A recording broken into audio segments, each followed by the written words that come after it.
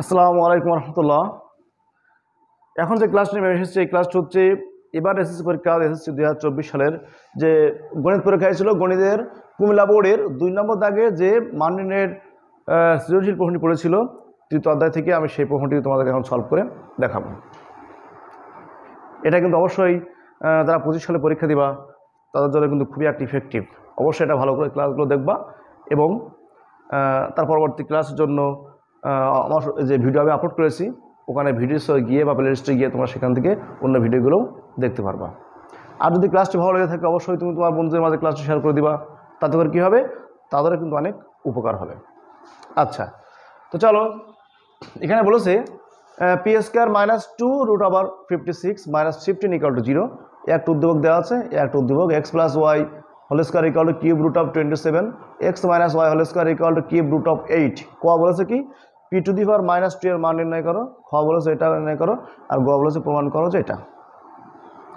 অঙ্কটি দেখে একটু সিম্পল মনে হচ্ছে কিন্তু বাট এখানে একটুখানি সমস্যা আছে, যা একটুখানি ভাবনা চিন্তা করে অঙ্কটা না করা হয় তাহলে কিন্তু পরীক্ষার হলে একটা যে চাপ, সেই চাপটা উতরে আসা কিন্তু একটা অসম্ভব হয়ে যাবে। সো দেখো, আমি ক নম্বরটা দিয়ে শুরু করি। ক বলেছে কি p⁻²। তো p⁻² এটা বের করতে হবে, তাহলে কীভাবে বের করতে হবে? এটা কিন্তু উদ্দীপক এখানে দেওয়া আছে। কি দেওয়া আছে? দেওয়া আছে p² - 2 √56 -15 = 0। ওকে, p² - 2 √56 -15 = 0। আচ্ছা, তাই যদি হয় তাহলে এখানে কি করতে হবে? p² আমরা কি বলতে পারি? p + 2 √56। যেহেতু আমার p−2 বলেছে তাহলে কিন্তু আমরা এখানে এরকম করতে পারি যে 1/ মানে ব্যস্তকরণ করে দিতে পারি, আর ওটা লিখেও করতে পারি, ইচ্ছা যেভাবে করতে পারে, 1/p²। আর আমরা হরে কখনোই রুট রাখি না, এটা কিন্তু অঙ্কের একটা নিয়ম। এজন্য সরি, এটা পরে লিখতে হবে। এই জন্য এখানে কী করতে হবে দেখো তো, 15 + 2 √56, নিচে যে জিনিসটা আছে এটা দিয়ে আমরা কি করব, লব ও হরকে গুণ করে দিব। লব ও হরকে কি করব, গুণ করে দিব, এবং তার চিহ্নটা কি হবে, বিপরীত। এখানে ছিল প্লাস, আমি কিন্তু নিয়েছি minus. This is conjugate number of 15 + 2 √56, মানে এর কনজুগেট নাম্বার হচ্ছে এইটা, 15 - 2 √56। তাহলে কী হলো দেখো তো, বা 1/p² = এটা উপরে গুণ করলে কী হবে, 15 - 2 √6 বাই, দেখো a + b × a - b। এর সূত্রটা কি, a² - b², বা এটা যা আছে তাই। এটা কী হবে দেখো তো, 15 স্কোয়ার করলে কত হয়, 225।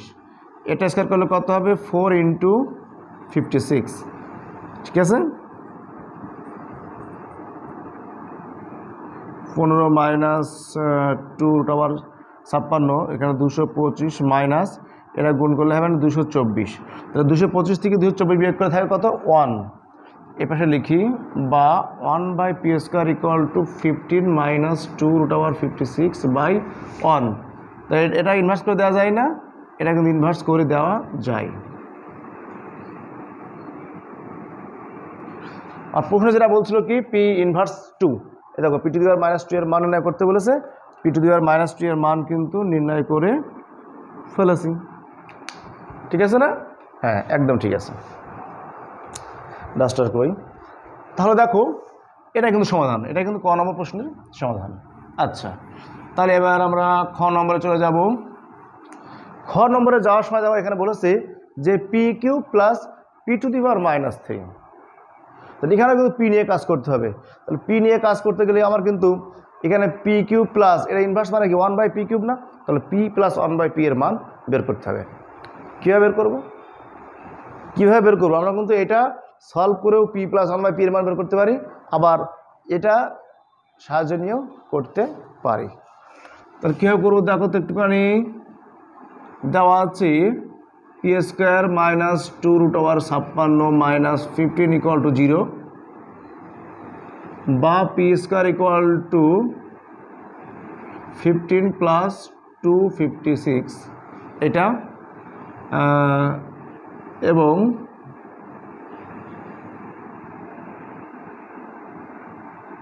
এটা কোত্থেকে পেলাম, এটা কিন্তু ক থেকে, এই যে ক আমি করেছিলাম। তাহলে এটা আর এক লাইন করলে কী হবে, 1/p square equal to 15 minus 256। এখন যদি পি স্কোয়ার আর 1/p স্কোয়ার যোগ করা হয় এটা এবং এটা, তাহলে কি হবে, যোগ করলে কিন্তু এটা হবে এবং এটা কি যাচ্ছে, কেটে যাচ্ছে। এটাও সূত্র করো, এ স্কোয়ার প্লাস বি স্কোয়ার সূত্র কী হবে, এ plus B whole square minus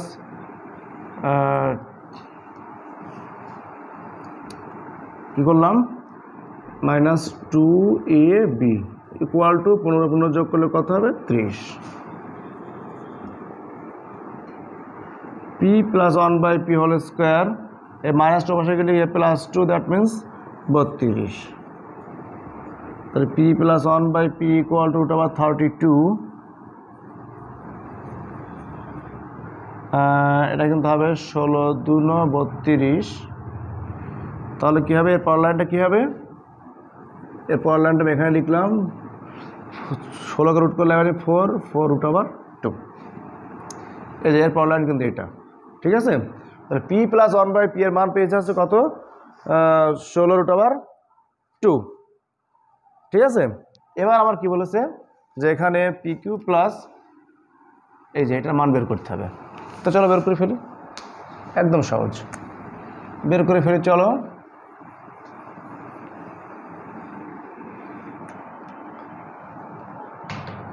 দেখো এখানে প্রদত্ত রাশির কথা কি বলেছে,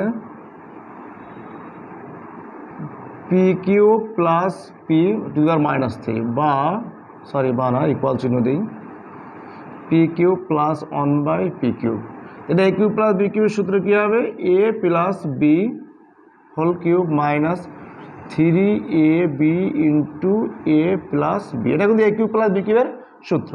তো পি প্লাস 1/p এর মান হচ্ছে কত, 4 √ 2³ minus 3 into P plus 1/p এর মান হচ্ছে কত, 4 √ 2। দেখো 4 কিউব মানে কত, 64, √2³ মানে কত, 2 √2 মাইনাস এটা কত হবে, 3 4 12 ইন্টু √2, 64 দুটো কত হবে, 128 √2 মাইনাস 12 √2। তাহলে বিয়োগ করলে কত হবে, 116 √2। এটাই আছে খ নম্বর প্রশ্নের আনসার, 116 ইন্টু √2। হ্যাঁ ঠিক আছে। তাহলে এই যে খ নম্বর উত্তর বেরিয়ে গেল একদম। মানে যদি স্টেপ বাই স্টেপ অঙ্কটি করা যায় কোনো জায়গায় সমস্যা হওয়ার কথা নাই তো। কিন্তু এই যে পরীক্ষার হলে এই যে এগুলো ভাঙতে বা এই যে মেন্টালি যে এই কাজগুলো করতে হয় এগুলো কিন্তু খুবই কঠিন হয়ে যায় অনেক সময়। এর জন্য প্রয়োজন কি, প্র্যাকটিস করতে হয় বারবার, তাহলে কিন্তু আর কোনো সমস্যা হবে না, আশা করা যায়। আচ্ছা তাহলে এবার খেয়াল করে দেখো গ নম্বরে কি বলেছে, প্রমাণ করো যে এটা ইকুয়াল টু 25/8। এখানে এক্স ওয়াই আছে, এর ভিতরে কিন্তু কমন নেওয়া যায় এবং এক্স এর ভিতরে কমন যাবে আছে এক্স ওয়াই, থাকবে x² + y²। তাহলে এক্স ওয়াই এর মান, এক্স এর মান ওয়াই এর মান বের করতে হবে, আবার x² + y² থাকবে, তার মানে x + y এর মান বের করতে হবে। আচ্ছা তাহলে দেখি কি বলছে, দেওয়া আছে x + y whole square equal to কি হবে, √27 বা x + y whole square equal to √27 মানে কত, 27 মানে কিন্তু 3³ দেখো অনেকে জানো কেন কিউব করছি, কারণ আমার এই কিউব আর এই কিউব কাটতে হবে। তো 3³ আর এই কিউব √ তার মানে কি 1/3, এই 3 3 কেটে যাচ্ছে, থাকবে শুধুমাত্র 3। তাহলে x + y ইকুয়াল টু কি হবে, √3। এই স্কয়ারটা কিন্তু ওর মাথায় চলে গেল। আর আছে কি x - y whole square equal to √8 তাহলে x minus Y whole square equal to 8, তারপরে কি 2 কিউব, তাহলে কিউব কিউব কেটে যাবে, আগের মতো এরকম করে কেটে যাবে, থাকবে শুধুমাত্র 2 x minus Y equal to √2। তাহলে এক্স প্লাস ওয়াই এর মান পেলাম, এক্স মাইনাস ওয়াই এর মান পেলাম। এবার আমাকে এখানে কিন্তু মানে এক্স ওয়াই এর মান বের করবো আমি, এক্স ওয়াই কিসের মান, এক্স ওয়াই এর মান বের করবো, যদি আমার ওখানে লাগবে। তাহলে আমি এখানে এরপরে এক্স ওয়াই এর মানটা বের করে নিই, এ পাশে করি। এক্স ওয়াই এর মান, এক্স ওয়াই ইকুয়াল টু কী হবে, a plus B by 2 whole square minus, এটা কিন্তু সূত্র, তাহলে প্লাস এটার মান হয়ে গেছে কত, √3/2 হোল স্কোয়ার, আর এটা আছে √2/2 হোল স্কোয়ার, এটা হবে 3/4, এটা হবে 2/4, লসাগু করলাম 4, থাকবে 3 - 2, দ্যাট মিনস 1/4। তাহলে এক্স ওয়াই এর মানটা কত হয়েছে, 1/4। তাহলে প্লাসের মানটা পেয়েছি আছে √3, মাইনাসের মানটা পেয়েছি √2। এটা এখানে লিখে রাখি, কারণ এর পরে আবার লাগতে পারে। আচ্ছা, আর এখানে এক্স ওয়াই এর মান কত পেয়েছি, 1/4। কত পেয়েছি, এক্স ওয়াই এর মান পেয়েছি 1/4।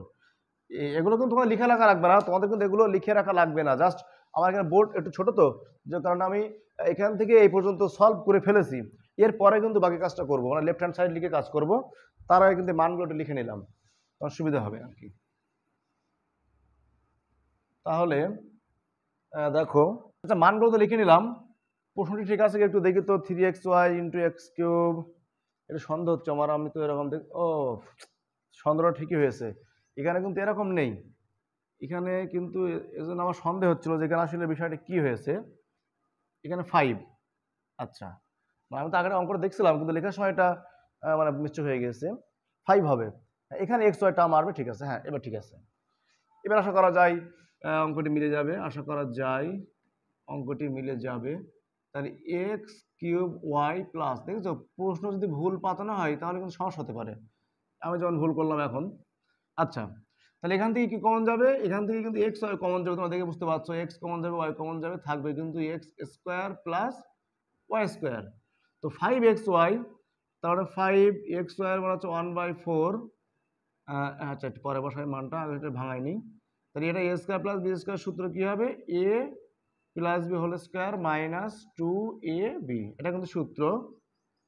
xy এর মানটা হচ্ছে কত, 1/4, আর এখানে প্লাসের মানটা হচ্ছে √3 তার square minus xy that means 1/4, এটা কি হবে 5/4, এটা হবে 3 - 1/2, এটা 2 আর 4 কাটলে 2, এটা তাহলে 5/4 ইন্টু 2 লসাগু করলে কি হবে 6 - 1, তাহলে এটা 5/4 ইন্টু এটা কত হবে 5/2, গুণ করলে হবে 5 × 5 = 25, 4 × 2 = 8।